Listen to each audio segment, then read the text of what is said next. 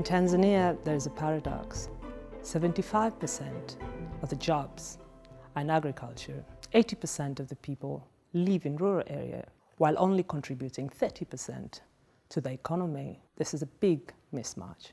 Recently, the government of Tanzania has just endorsed the second five-year development plan, which is aiming for increased industrialization in the country. Unfortunately, what we see is industries in Tanzania has been growing informally, and this poses a challenge when it comes to food and hunger. Data shows that people engaged in industry are engaged informally, and with this, they don't have security with their jobs, and they're failing to take good care of their families. Consequently, this also affects the nutrition not only of themselves, but also of the young children that they have within their families.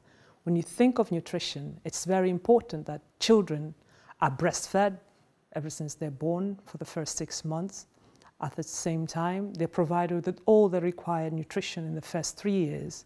Missing any of that, it means all the gains that might be gained in industrialization will be lost even for the kids if they don't get the nutrition at the beginning of their lives. In Tanzania, a lot of industrialization will be in agro-processing, in particular food processing.